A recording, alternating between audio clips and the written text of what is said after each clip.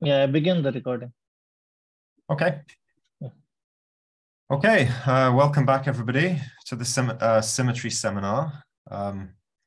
It's a pleasure today to have Christian Copetti, who will tell us about zoology of non-invertible duality defects. Okay, take it away. Okay, thanks, Matthew. So thanks a lot for inviting me here. It's a pleasure to give this talk. So today I'm gonna explore a bit the structure of non-invertible duality defects and their fusion rules. This is really still a work in progress, so some things will be a bit sketchy, some things will be more explicit. And so let's start. So this is based roughly on two papers. One, which is this one, which appeared some months ago with Antinucci, Francesco Benini, Giovanni Galati, and Giovanni Rizi from SISSA. And the thing I will talk most today is this other work, which should appear soon. Okay, so let me just give a bit of the plan for the talk. So I will start by giving an introduction to duality defects by explaining the most, maybe the simplest case, which is n equal 4 super Young Mills. This is kind of well known by now, but it's a good starting point. Then I will try to discuss what happens when the one-form symmetry is bigger than Zn, so it's some Zn to the G. And I will have to introduce some new concept to classify the defects, which will be the rank of a defect. This part I will probably have to skip because I thought I would also talk about the 5D perspective. So how this is, you can see from 5D QFT, but my experimentally seems that this is hard to cover. So maybe I will just say something in the end. And then I will conclude by giving some examples that you can find in theories of class S. Okay, so let's start. So first, I mean, let's just give a very wide review. So I will use this modern mantra, which it's around since 2014, that symmetry in quantum field theory should be taught as the set of topological operators, which will be my definition of symmetry. Good. So this leads to various generalizations with respect to the normal notion, like the one of higher form symmetries. So for example, you can consider topological operators which are labeled by a group G, which is abelian when in these cases of interest, and the codimension P+1 surface sigma. P is strictly bigger than 0 now. And these guys will have fusion rules, which are the same as the group composition law, which is this equation here. And they will be represented by unitary operators on the Hilbert space. So you have this other equation. And they act on extended operators of the quantum field theory by linking, which is the third picture. And this is just some one-dimensional representation of the abelian group. So this is the simplest example, which I will not talk about much today. More recently, people also started to studying symmetry structure, which do not need an underlying group. So in these cases, the fusion algebra is more general, and you can get various simple objects on the right-hand side. And these are weighted by some coefficient here, which in 2D, this is just for lines in 2D, this is a positive integer number. But in general, apparently, this is still not completely understood. So in general, this is the partition function of some TQFT, which we'll see some examples of today. And then there is much more structure. This is just the structure of the fusion. But from this, you can already infer that these cannot be implemented by unitary operators on the Hilbert space. So there is some statement, I think, in 2 dimensions that they can be unitarized if you add the twisted sectors for the symmetry, but I don't know if it's true in higher dimensions or not. I'm not sure.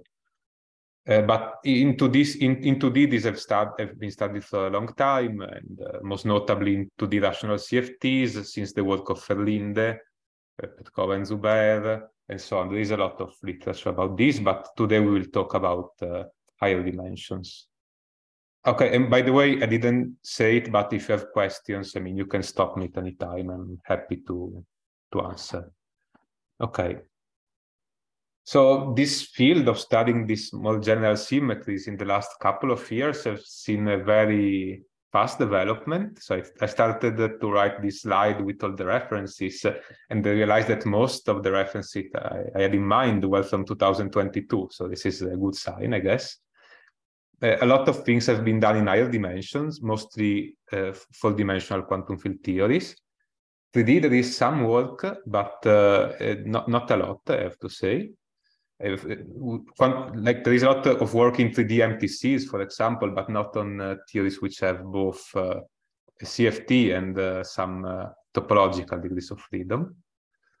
There's been a lot of discussion of these symmetry TFT techniques, which allow to extract a lot of information about the generalized symmetries from a higher dimensional TQFT. And recently also a lot of applications in holography and string theory. And also on the other side, there is a much more mathematically oriented part, and which studies the representation theory and the structure of these objects. So there is a lot of maths paper that I didn't cite because I don't know them well, but there is some number of physics-oriented paper now too, which I think are very interesting. But okay, this is just what happened a bit. But let's go to today's talk. So today's focus is only on 4 dimensions, and if you do the symmetry theories, the 5D theory, and we will study self-duality defects. So these have been introduced last year and by these authors. And the idea is that you have a 4D theory, which is equivalent to itself under gauging. So the equivalence is usually a duality. So often you need some supersymmetric theory or some free theory to have this kind of stuff in higher dimensions. But when you have this kind of equivalence, you can construct a topological defect in the following way. You start from your theory T, then you gauge the symmetry G, which in my case will be always a one-form symmetry. So it's a subgroup of the one-form symmetry of the theory. I gauge G in half space, and then I realize that I can compose it to a duality interface, which is this, to map back to the original theory. So the duality interface, if you want, doesn't really do anything, just calls the things in different names, because the dual theories are the same theory. But it's a very useful bookkeeping device, and is useful to extract some information about the defect. So after you have this, you can just shrink this interval, and you end up with some codimension 1 defect, which I will call curly D, which is my self-duality defect. So this is non-invertible in general, and if you compute the fusion with this orientation reversal, you will get a condensate. A condensate, in this case, is just the gauging of the one-form symmetry on a codimension 1 manifold. And the way to see that this happens is quite easy. You think of composing the 2 defects. So you have these 2 guys. I will label the various interfaces. So I will have S here, S to the -1 here, and then here I have phi, which is the gauging interface for me, phi of Zn, for example. But then I can compose these 2, since they are inverses, they will disappear.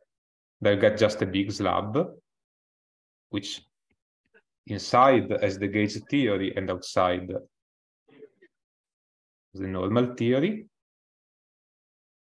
But then once you collapse this slab, you remain with a gauging which is constrained to live on the boundary, which is the condensation defect.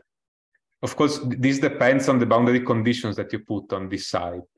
But if you choose the right ones, this is what happens, and you find this more general fusion algebra, which is not a simple group law. You can study also more general fusions, and this is what we will do today. But for now, this is like the universal property of these kinds of defects. Okay, so let me just give the basic example, which is n equal 4 super-Young Mills with gauge group SUN. So the one-form symmetry here, G1, is just Zn, and is implemented by surface operators, which are this UL, which act on Wilson lines by linking, and the charge is just the nullity of the Wilson line, so the number of boxes in the representation. And the way to construct the symmetry is that you start from SUN with some gauge coupling tau, you gauge. If you gauge, you go to PSUN. This is the labeling of the dynamical theta angle, so this is 0. But then you can do S-duality of the theory and go back to an SUN theory, but with different value of tau, usually. However, if tau is at the self-dual point, tau equals psi, is the same theory as before. So you have constructed the defect. And this is just a realization. So you first gauge, then you compose with S-duality, and you're back to your original place. And so this is the simplest example. You can discuss this in various other kind of n equal 4 theories with different gauge groups, and this has been done in this paper here. Let's see if I can talk. Okay. So before going on, I think it's useful to set some notation. So we will need to distinguish theories which have the same spectrum of local operators, but have different spectrum of line operators. The way in which you do it has been outlined in this very famous paper of Aroni, Seiberg, and Tachikawa. And the idea is that you start, you have to find some Lagrangian algebra inside this big lattice, which is the product of the center of the universal cover of the gauge group, and the same thing, but for the Langlands dual. So in the case of SUN, this is Zn times Zn. In our case before, and you have the way in which you define the lattice is using the Dirac pairing, and the Lagrangian algebra is just a half-dimensional lattice, which has no pairing between its elements. So, for example, if I do, well, this should be the algebra. So SU2. I have Z2 times Z2 lattice, and the pairing between two vectors.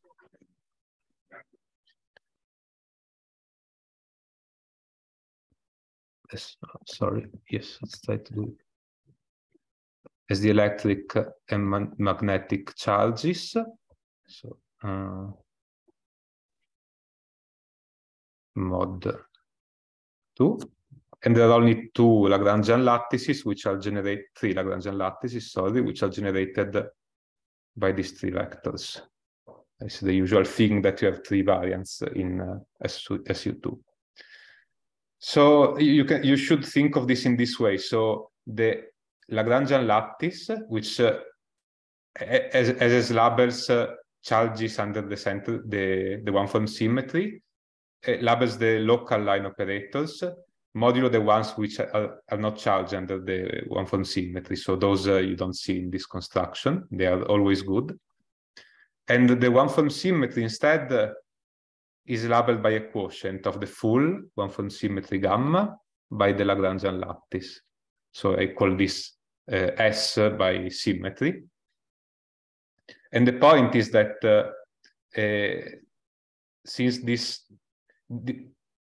since the guys in this quotient need to have pairing with at least one vector in the Lagrangian lattice, they act faithfully on set of lines which have some symmetry. This is how you. But you can also think of these as labeling twisted line operators. So you can have line operators which are at the end of the one-form symmetry surfaces. Since the symmetry acts on the lines in L, it means that the operator at the end of the surface and the line are not mutually local, so they are not good line operators in the theories. So they're like ill-quantized line operators, but they're still there, and it's useful to keep in mind this labeling because in some examples it will be important. So in the end, so we have essentially we have to play with one lattice L, which is something that is given, and we will also have to play with the choice of symmetry, which will be this quotient. Okay, everything is clear? Okay, very well.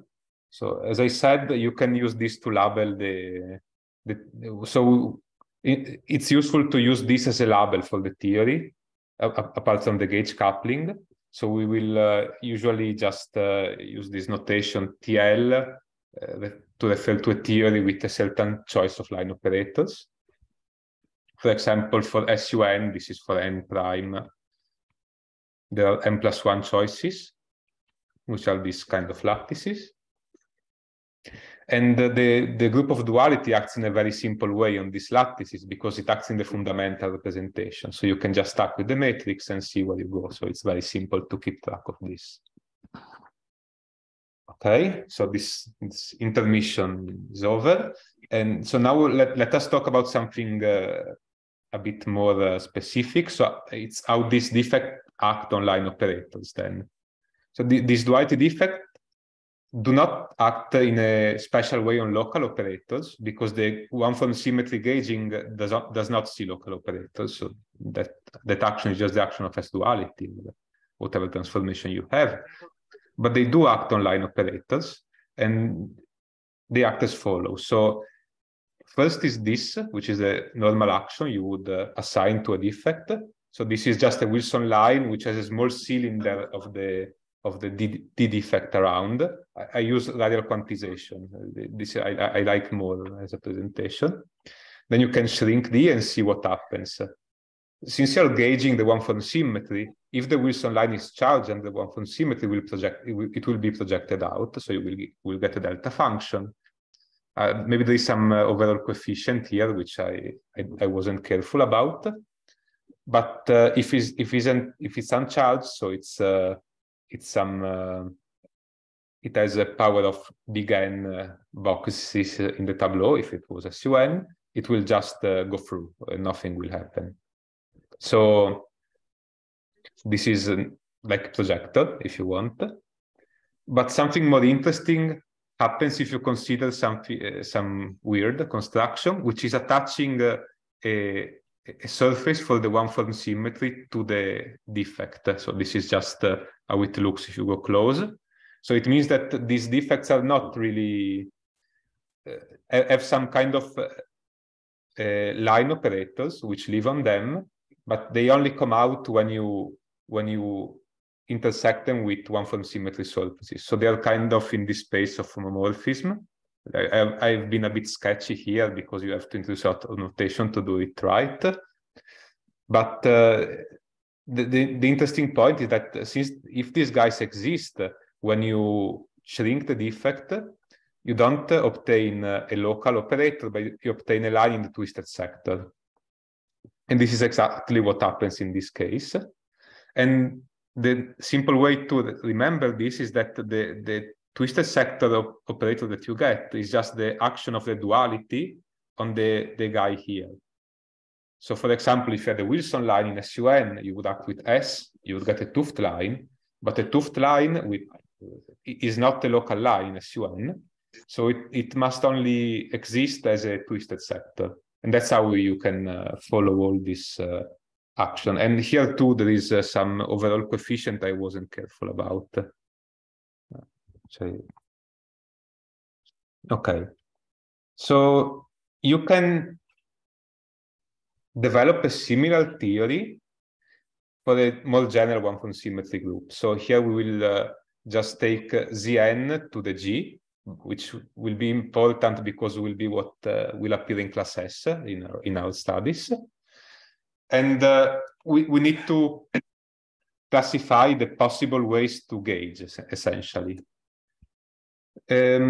So it turns out that you can define a set of topological manipulations, which I call phi m here, which is isomorphic to some central extension, if you want, of SP to GZN. If in the case of genus equal 1, it was just SL2 Zn, which is the kind of manipulation that you can do by gauging a one-form symmetry Zn. And this exists because in 4 dimension, when you have a one-form symmetry, if you gauge, you will get back another one-form symmetry. So it's something that is closed under composition. Otherwise, it would not be the same. And so I will just give you another complete set of generators, which are very easy to remember. And from this, you can construct all the elements. So you can do essentially 3 things. The first is the sigma operation, which is a gauging of a subgroup A inside of the Zn to the G. So I'm just there's some here also some prefactor I wasn't careful about. So just sum over gauge fields, which is this part. You couple your partition function to the gauge field, and you also do the minimal coupling. So the subscript A is just means that is the restriction of the full background to A. And so it's a quite simple operation. It's a bit like a Fourier transformation, but it's not the only one. You can do other 2 things. One is this tau transformation, which is adding a discrete torsion as a counter term. So here you see the partition function is just multiplied by a phase, and just to set the notation, PS of B. So if Bi is the gauge field for the ith Zn, is just this thing, SII P of Bi plus 2 sum over.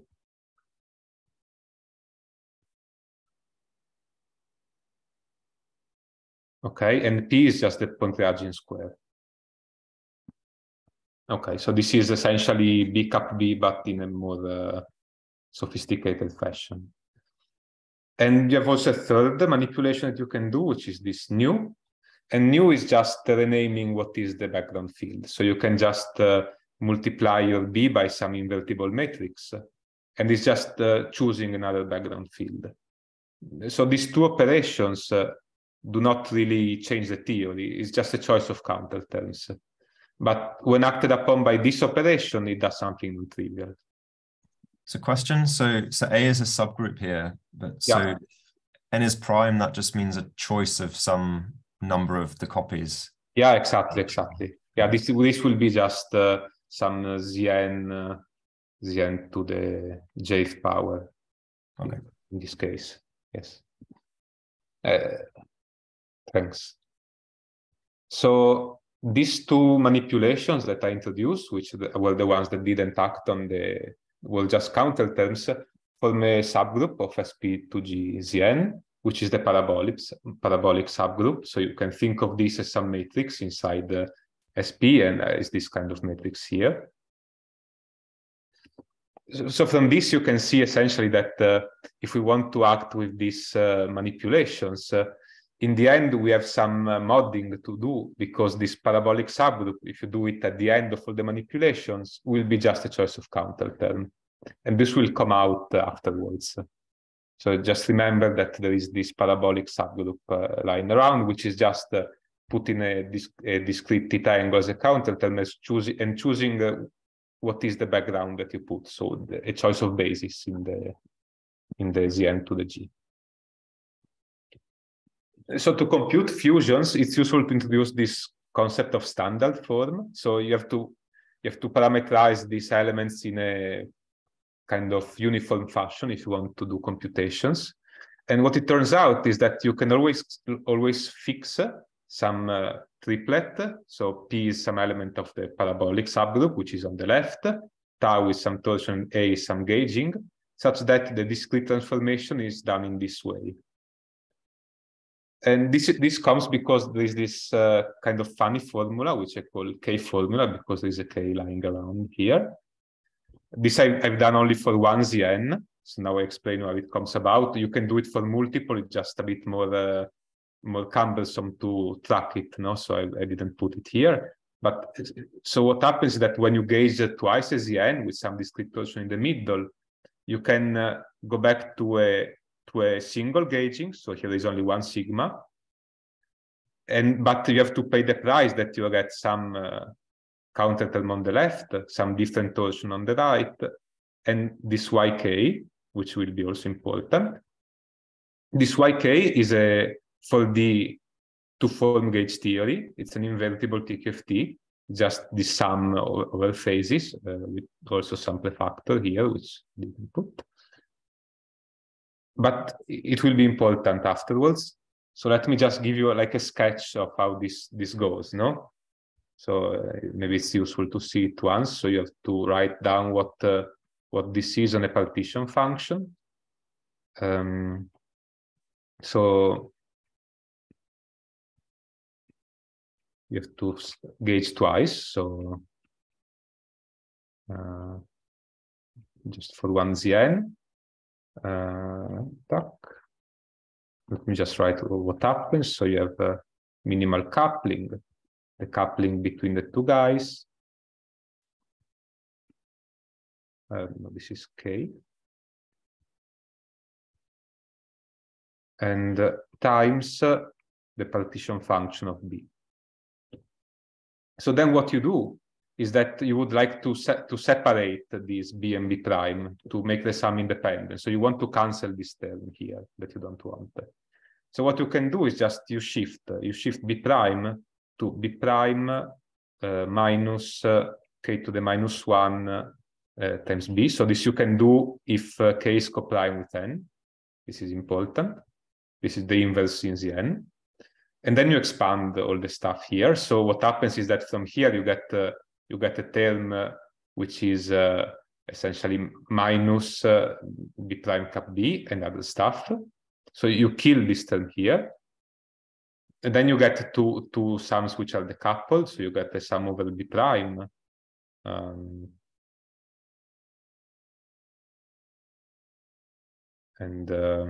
Let's see, K over 2. P of B prime plus B prime cap B. This is the coupled sum, and times the gauging here, which has the Z of B. But now they don't talk to each other. And if you follow this is this part of the formula. And then if you do this once again to separate big B from B prime in this formula here, you get also this part, all the rest of the stuff here. So it's just some change of variables, but this is kind of the core of this manipulation. So if you know how to do this trick, you can derive this identity. Then you can just apply these algebraic identities. You don't need to worry about the stuff anymore. So it's kind of neat. So this YK I can still think of as an element of this group SP. It's just a sum of, or how should I think about it as an element? No, so this is just some decoupled TQFT. So a way to think about it is that the group is really a central extension if you want, because this is a phase, no, the partition function. I see. So, but it will become important when you consider gauging on half space. But otherwise, it's a bit. If you compute some defining relations of the group, it will come out as a central extension. I see. So you have to add some generators and then and do this. Okay. Yeah, if you want, this is more or less the idea. So after having introduced these defects, you can just say what is the general construction for a duality defect. So you start with a theory T, which has some duality, which fixes the couplings of T, so like the tau equals ID4. this is important. Once we have this, just start with your theory with some global structure L. You compose with a discrete transformation, which is one of these, which maps you to a different global structure. So you see these have gaugings inside, so they will act on global structure. And the labeling I choose is that M is the matrix that acts on the space of global structures. So that's useful to do this. So you go to T to M-1L. This is my choice of labeling for the defect. And then with M, you can go back. And this is just a generalized non-invertible symmetry defect. It's not duality. It depends on the subgroup which fixes the coupling, but you can always construct them in this way. So to understand them, you just understand how the phi compose with each other. So if you build phi by gauging some subgroup A, as we did before, it's clear that not all the one-form symmetry surfaces can terminate on this defect dm, but only those that are inside of A. So then what you see is that the number of lines, these kind of non-local lines that were on the defect, is equal to the number of is equal to the rank of A, and we will call this the rank of the defect. So you can think of this defect as something that absorbs surfaces of the one-form symmetries, but in doing so, it has some kind of empty C on it. And the number of lines, they are all kind of invertible lines. The number is just the rank. For the duality defect, it was rank n, it had n generators. So now we can also say what is a general fusion for these guys, and then we will explain how to derive it. So the general fusion is as follows. You start with two defects, dm1, dm2. They have rank R1 and R2. So my convention is as follows. We have Gn to the Z, one-form symmetry, and the rank is just how many Zns there are inside of A. Since n is prime, it's the only possibility, so it's simpler to label like this. This rank is conserved. These lines do not go anywhere. So the right-hand side has the same number, but they do different things. Some go into the defects that comes out, which is this dm2, m1. So they compose as a group because they were labeled by the elements of the duality group. Then you have some condensation. You can get some condensation. We'll see how it comes about later, which has also some rank. And what is left are lines that do not couple anymore to anything. And this will be this TQFT coefficients which appear in some cases. So this will be the Z TQFT that I alluded to in the introduction, TQFT. And the way to see how this appears is that you can think of having the two duality defects, one here and one here. Sorry, quick question. Yeah. Why was there a 2 on the bottom there?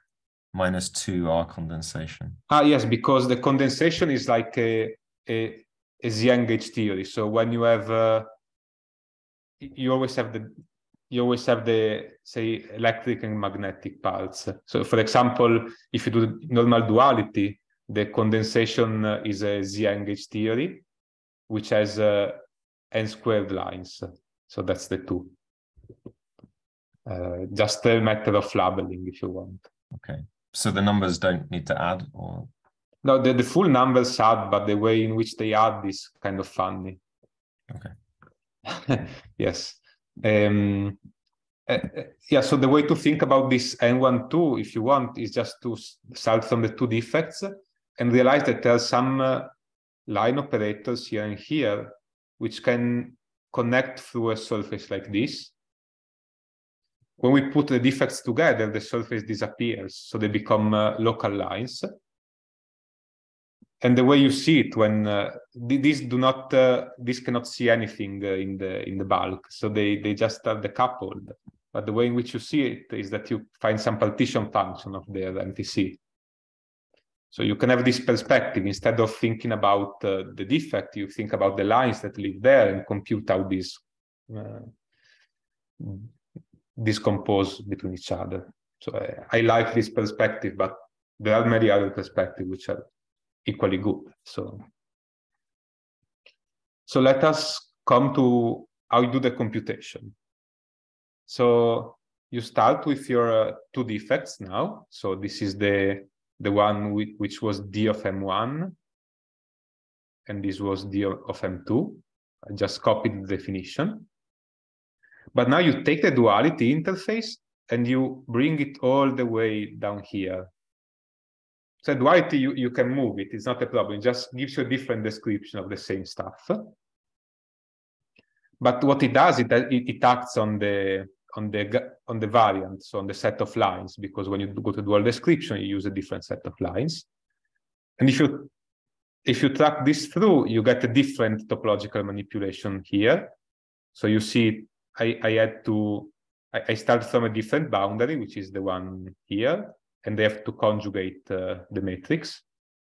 And then I get to this other part, which is just the composition of the dualities. But now what I did in this way is that I separated the part which had the duality from the part which has a topological manipulations. And I can just compute the composition of these two. This is the strategy. So then what you do, you parameterize these in the standard form. So you write it in this way. You compose them together and you use this kind of formulas to reduce the number of gaugings until you are again in the standard form. That's the way to do it.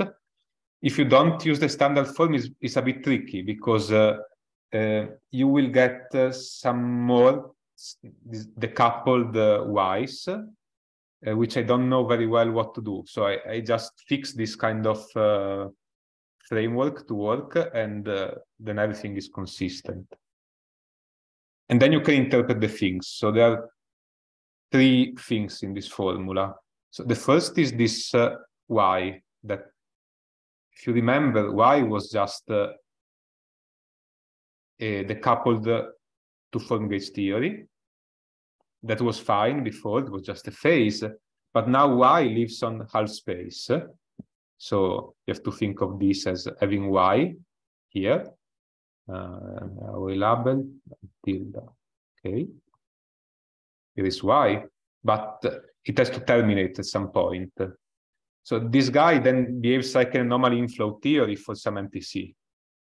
And there is a minimal choice for the theory which has this anomaly, which is a minimal TQFT A and K.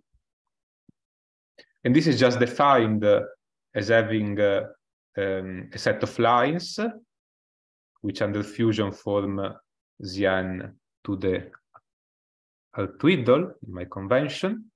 And they have spin, which is 2n, let's see, L transposed KL. Okay, so this is just, this essentially defines the MTC, so you can be happy. So this is how you find the TQFT coefficient. You find this, the coupled TQFT, and you compute the anomaly inflow, and you get this. So what I call N2-1 is just the partition function of this theory. Okay, this you can read off from the structure. Then you get a bunch of terms by the reduction, which will be just the group composition law for these discrete gauging defects. So they will just give you the definition of the new defect, the one which comes out from the group. So that's trivial. But there is a subtlety, which is why you get condensations, which I think is best. I can just do an example. So suppose that you want to compute, you have one Zn, you want to compute sigma times sigma and some tau of k. Okay, so if you do this on the full space, sigma squared is just the charge conjugation if you want, or 1. So it is just a trivial defect. But if you do it on R space, this looks a bit weird. So you have some, this will be some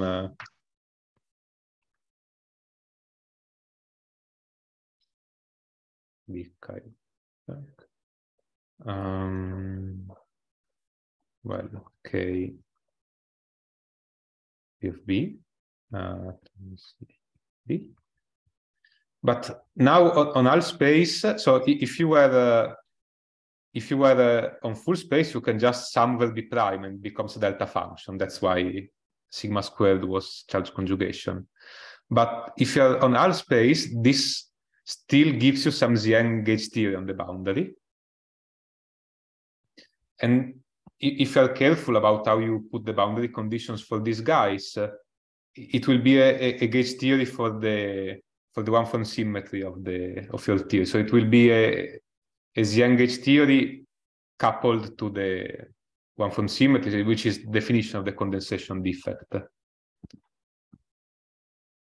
So the way in which we will see a condensation, this formalism, is that at some point, when you do this double gauging, you have some intersection between the two things that you gauge, and you have no torsion there. So you have some term which is linear, like this one. Then the number of things you gauge goes down, but you don't lose anything because you get a condensation defect. That's the way to see it. And with all this kind of machinery, you can just compute the fusions with a lot of patience, but everything is computable essentially. Okay, so are there any questions about this formulation? Okay, good. So I was planning to talk about 5D too, but I think it's impossible. So I will just go to class S and explain some examples, which you can check some of these also from the bulk perspective. So it's nice, but yeah, I thought it was a bit too much. So let's just skip the bulk part, which is just same things, and let's just go to an example, which is theories of class S. So this has been studied by now a bit. So there was a paper this summer about some other type of symmetry that you can get, and a paper 2 weeks ago about these non-invertible dualities in class S. So I really recommend this paper because they have a very nice discussion of some of the aspects. And so we will just do the simplest kind for us, because this is just some proof of concept, if you want. So we'll take n-1 type theories, 6D 2,0, and we reduce them on a sigma G without punctures. So this will be the simplest thing. Then you get an SCFT, which has n equal to 2 supersymmetry, and there's a center symmetry, which is Zn to the G, which is why I wanted to study before the Zn to the G case for the one-form symmetry. Here I said something about the holographic description, but okay, this it's a bit out of place since I didn't discuss the part before, but we'll not need it here. So this is the way, anyhow, you have this Zn to the G one-form symmetry, which just comes from the sigma G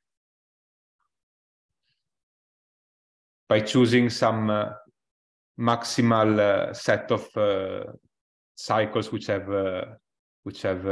vanishing pairing. So, for example, you can choose A cycles here and here.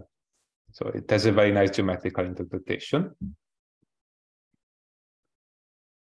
And these theories also have a very big duality group, which is just the mapping class group of the sigma G. So it's a set of large diffeomorphisms. But not all of this complicated group acts on the one-form symmetry. So the one-form symmetry, if you want, is encoded in the first homology group. And I mean, you have to reduce it like this.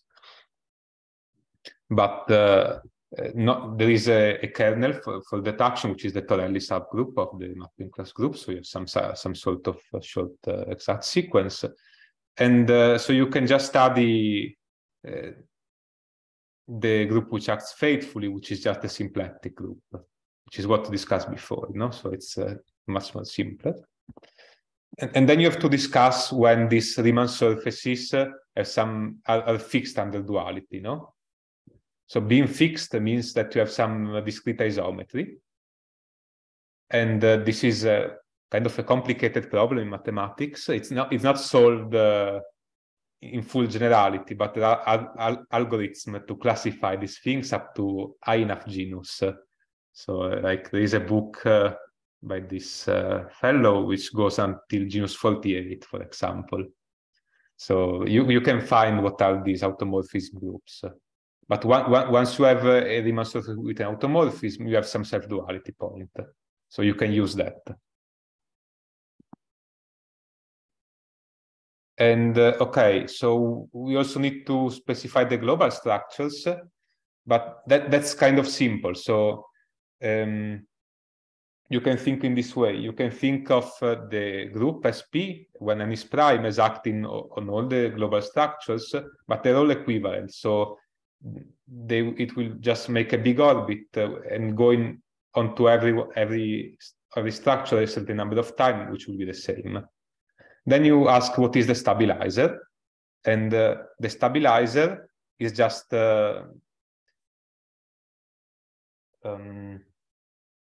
well, to see the stabilizer, you can just fix one global structure, which is, for example, taking as the generators of the Lagrangian algebra 1, 0.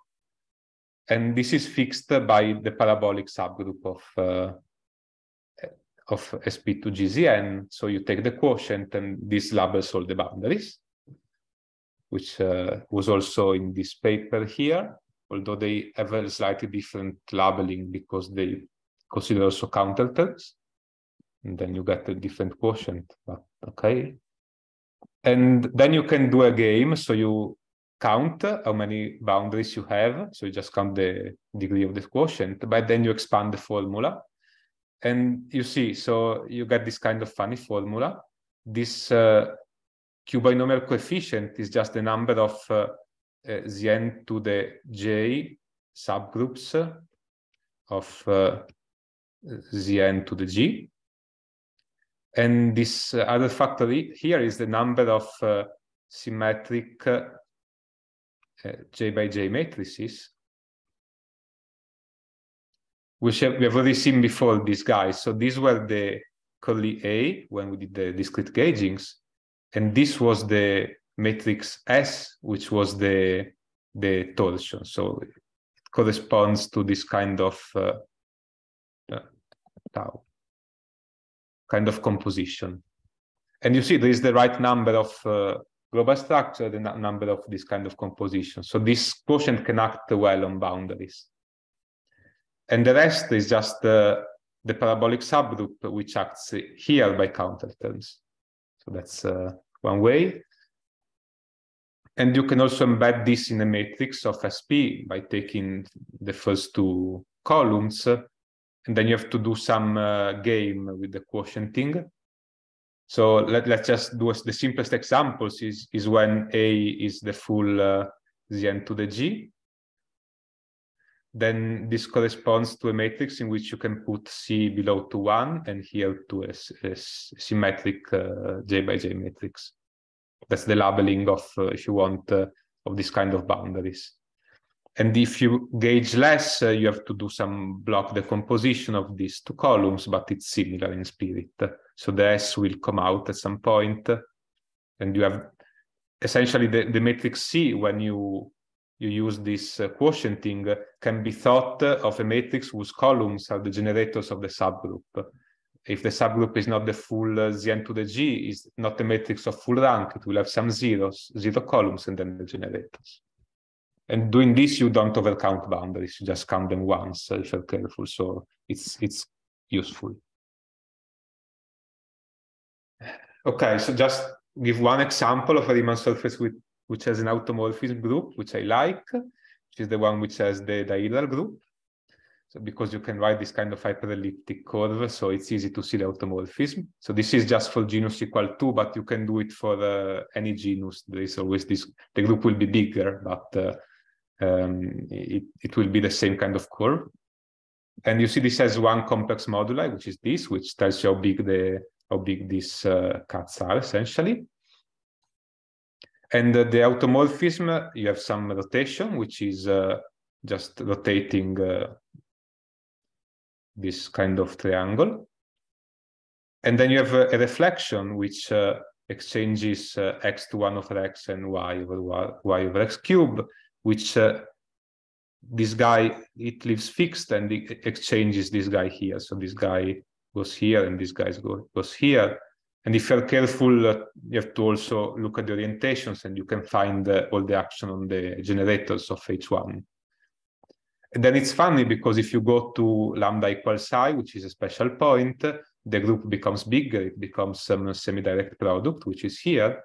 And if you look at the branch covering, it's clear because it becomes an hexagon. So now you can just rotate by this amount instead, and you have a new generator.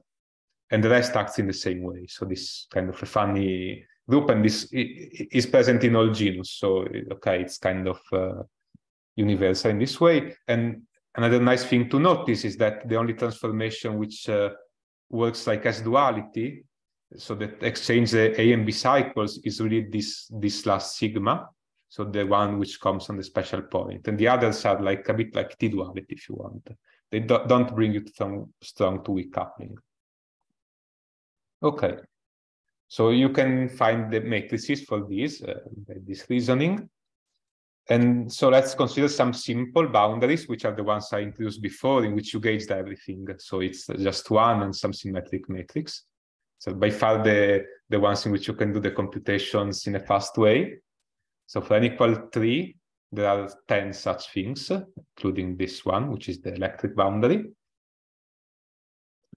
And you can write down the transformation law for these guys. It's easy.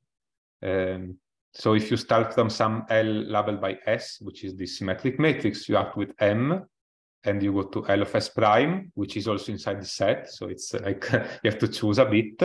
Then you can find the formula, which is closed and is easy. And then you compose, and the only thing you need to look at is this part in the middle, which will give you all the QFT coefficient, the condensates, and so on, depending on the image and the kernel of the matrix. So you just look at this matrix and find the image and the kernel, and you can compute everything. So I wanted to give just one example of how this works in practice. So let's take this boundary here for n equal 3. And we want to consider the fusion of sigma and R. So sigma was the S duality, if you want, which came out only lambda equals I, and R is the reflection. Was this transformation here, which is non-abelian, so that's why I wanted to consider it. So you just compute how these various matrices maps you from the different boundaries, and then you can compute the matrix S and S prime. And you compute the fusions. So you find the following. So L is, again, this boundary here, this time. You find that sigma times R gives you a condensate times this sigma R defect. So this sigma R defect is actually invertible on this boundary. And R times sigma gives you some generalized theory times the other way around, but this is not non-invertible. Okay. So now you can ask, well, is this consistent? No. So you can try to compute R sigma R. No. So this fusion, which is the same in the two ways. So you can either let's start from here. So here we do first sigma and R, which we said would give you a condensate times sigma R, which was invertible. This is invertible, so you just put it together and you get here. So you're in this place. But then you have to use the fact that this defect can absorb the lines of the condensate. So you have to look at what is its rank. So you just put them on the defects and you get the a partition function of the Zn-gauge theory, Zn to Zn squared in this case. So it's just a number. So this is the number you want to get. And while on the other side, you get twice two non-trivial fusion between non-invertible stuff, but without condensates. So one we already did, and the second is the same, essentially, is very similar. So you get this theory squared, but now you realize that the theory AN with this matrix is just the Zn-gauge theory, and is equivalent to this one by a change of basis. So this one was actually the same thing, tack, and you're done. So it's consistent. And of course, there are many more examples. So like the number of groups and boundaries is huge. For example, genus equal 2 and with n equals 3, which is like one of the simplest, you get 40 kind of global structures. So you have to kind of choose what you want to compute a bit, but it's doable. And you can also do it from the bulk. So it's nice. And hopefully from this one can learn something interesting about these defects. So you can find some applications. So are there any questions about this? I have one question. Yeah. Is this described by fusion category? What, the fusion of the defects or the TQFT? Yeah. Right. Fusion the full thing. Well, it's a kind of generalized fusion category, yes. But we don't know very well the specifics because we don't know the space of morphisms that are on these defects very well. So you can construct some of them, which are these lines that are a junction between the one-form symmetry and the non-invertible defects, which is what I'm using here to describe. But we don't know the full structure, which will be nice to know, though. So I think that's something that has to be studied a bit more. But as far as I know, in 4D, for codimension 1, at least in the physics literature, there is no case which has been studied completely from this perspective. So in lower dimensions, or when you have a two-dimensional surface, you can, no? Because there are some simpler categories, but higher, it's a bit more complicated. But I think some examples should be doable. Mm-hmm. So I think some more consistency conditions like hexagon or pentagon. Yeah, exactly. Yeah, there are some conditions like this, but they are not. There is no physics paper which explains them in a way in which you can actually compute them. So usually you can write down this kind of consistency condition in the higher category by knowing some underlying structure, like some group structure, and then you can use that to classify the possible ways, the possible constraints. But there is nothing like what you do in MTCs, in which you reduce the constraints like the associativity to a computation of tensors, no? Mm-hmm. Which is, I don't know, I'm more comfortable with. But it should be doable. I'm working on this in some other project, so I think it's doable in some cases. Okay. Okay, so I mean, this was the end of the talk. So I can just go to the conclusions and what I think is kind of interesting to study in the future. So this was just kind of an application of some formalism. We kind of developed a bit some things, and we did some development in the bulk, and this was what we wanted to study. So just to recap, so we've seen some algorithm, if you want, to compute the fusion of these duality defects. Well, this part cancel, we didn't have time, but we see so how to do it in the QFT, and you can do it also in 5D if you want.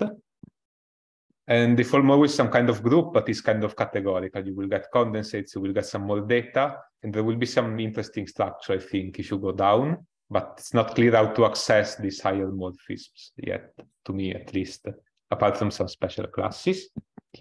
One interesting thing is that the spectrum of these kind of line operators that you can have on the duality interfaces changes a bit, depends a lot on the type of defects. And there is a way to compute it. So it's nice. This should be an important set of data that you add to this duality defects. And okay, there are a lot of examples of this stuff because you have class S theories. So, okay. Then I want to mention some open questions, which I think are more interesting. So one part is to extend when you have punctures. I think for the regular punctures is not very hard, but there are some subtleties, and you can do some simple cases, and they are very interesting because you can apply them to things. Hopefully this will come out soon, but okay, so I think it's interesting also to study the question with punctures. Then one other thing that one could wonder, if since there was this Riemann surface all along, another place in which Riemann surface arises is when you do Seiberg-Witten theory instead. So you go on the Coulomb branch, no? So it might be nice to speculate whether there is some applications of these concepts to Seiberg-Witten theory. Of course, on the Coulomb branch, you will have a huge amount of emergent symmetries if you forget the BPS states, which will come from the symmetry of some generalized Maxwell theories. And there will be some non-invertible symmetries. But what is interesting to ask is whether some of these teach you something, for example, about the special points on the Coulomb branch. I think this is an interesting question. It might be no, the answer, so I don't know. But I think it's interesting to explore it. Another interesting thing, so now that we are starting to unravel a bit the structure of how this thing compose, is the anomaly structure of these defects. So is there some way in which these are anomalous or these cannot be gauged, and can we make this precise? This is a very nice question. And yeah, I know only to answer this for 2D duality defects, then the machinery is ready, but for higher dimension it's not. So I think it's interesting to study. Okay, so that is all. Sorry for taking a bit more time. And if you have questions, I'm here for a while. Okay, thanks, Christian. Questions?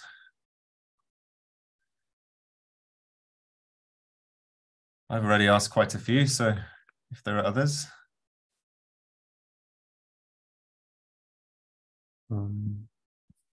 Please just unmute yourself if you like. All right, well, could you comment on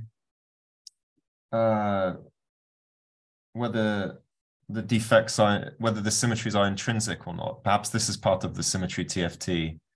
Yeah, but this is what the paper of Justin was about in part. So, but the idea is simple. So, if you want something is intrinsic, if there is no boundary on which it becomes invertible. So you just have to look at the Lagrangian algebras and ask if a Lagrangian algebra is invariant under the action of the duality. I mean, this is just a very, very rough synthesis, but I think in the paper of Justin, this is very well explained. So in general, it's like some kind of combinatorial question. There is no generic answer. And the thing of the rank is a bit of generalization of this. So when something is non-intrinsic, there is some global structure which is rank 0, so it's invertible. But you can have intermediate steps in which it doesn't absorb the full one from symmetry, the defect, but can absorb a bit. And on the other Wilson lines, it acts as some kind of automorphism. It just maps them to other Wilson lines, which are local. So it's kind of an interesting thing, but I thought it was interesting to point out this, but there is no clear application of this concept of rank yet. So hopefully in the future. Yeah, well, I guess it relates to the other question about how to realize these as higher fusion categories, because if the symmetries are intrinsic, if the symmetries are not intrinsic, then you have a much better handle on what the higher fusion categories are going to be. Yeah, because you mean that you can just do some gauging and then you have some kind of group. Yeah, but even then, like actually writing down the hexagonator, the pentagonator identities, it's non-trivial. Yes, but I think you have a much, yeah, it's easier. It's easier. So I think one example is you can think of the two group. No, the two group. You can always do this thing that you gauge some symmetry, no, and you go from a two group to some theory which has a mixed anomaly, no. Yes. And when you have the two group is like some higher category in which you have some non-trivial two-morphism, which is the Postnikov class. So kind of the data of the anomaly when you had the invertible thing, no? I mean, here is all invertible, but it could be the map of this stuff, becomes which was a constraint, the anomaly will become some data in the higher category, which is then the Postnikov class. So there is this kind of mapping, which is interesting. It's non-trivial. But I don't know how to do it. In general, it's not obvious. It should be doable, I think. All right, more questions? Can I ask one? Please, yeah. I think one natural application of your talk is to constrain algebras. And so my question is, do you know an example of relevant operator which commutes with this duality defects? Yeah, I'm working on this. So there are some examples. You can, so there are some examples which I think Justin pointed out in some talk, which they call SUSY, but those are too hard, but you can find other examples. So this is doable. So this is something I'm working on. Hopefully it comes out soon. I don't know for sure, but you can find some interesting algae flows, yes. Let's say there is something, so since you don't know the anomaly structure, you don't have so much power as you would like to constrain algae flows. But there should be many examples. Mm-hmm. Okay. Okay, last chance, otherwise I'll stop the recording and... Okay, let me stop the recording. Let's thank Christian again. Thank you.